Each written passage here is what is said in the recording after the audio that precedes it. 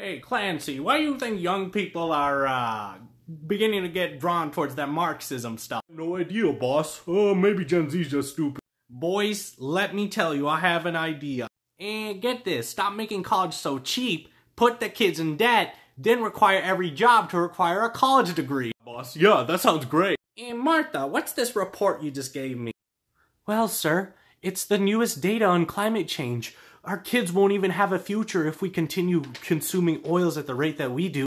Does the children's future give me a profit? Shut the fuck up. Hey, Clancy. Yeah, boss? You know how most Americans can afford a single family house on a single income? What if we jack the prices of the houses up, rent out most of them, decrease wages, and make these people even more of our slaves? Sounds good to me, boss. Hey, Clancy, you know how unions help out people and workers? Yeah, boss? Bust them. Destroy the very essence. We're gonna rip every single dog bone half measure that we've given the American people in order to keep the imperial core going away.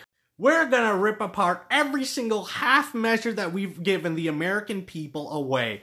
These things that have stabilized the imperial core and allowed us to have somewhat of a buffer from the viciousness of class warfare for the common folk is gonna go away, and they're gonna feel the complete raw dick of capitalism, Clancy. Of course, it won't be the complete raw dick of capitalism, but it's still the imperial core, so they still get some privileges from being within it off of the backs of global southern workers and countries, but they're gonna feel it a lot more nowadays.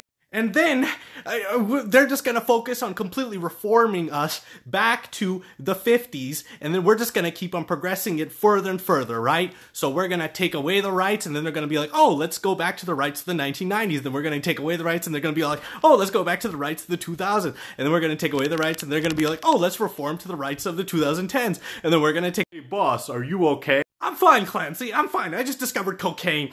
It's great. Hey, Clancy, what if we just spend like billions of dollars murdering Middle Easterners for some oil while we just let Americans die in the streets? Wouldn't that be kind of funny? Hey, boss, what if we make it $1 trillion? I like your thinking, Clancy. I like your thinking. Yeah, I just have no idea what's wrong with the kids, Clancy. Sir, you ever think that decades of getting rid of workers' rights and committing war crimes against global south of southern workers, and in addition to that, the whole imperial core system, which is highly exploitative of global southerners, has anything to do with the rise of Marxism, in addition to the inherent contradictions within capitalism themselves, such as workers' alienation, inequality, etc., such as the market crashes every 10 years, the falling rate of profit, and the infinite growth in a finite world. No, boss, I'm just yanking your chain. We all know it's gay people's fault. Oh, you got me, Clancy. You got me for a second there.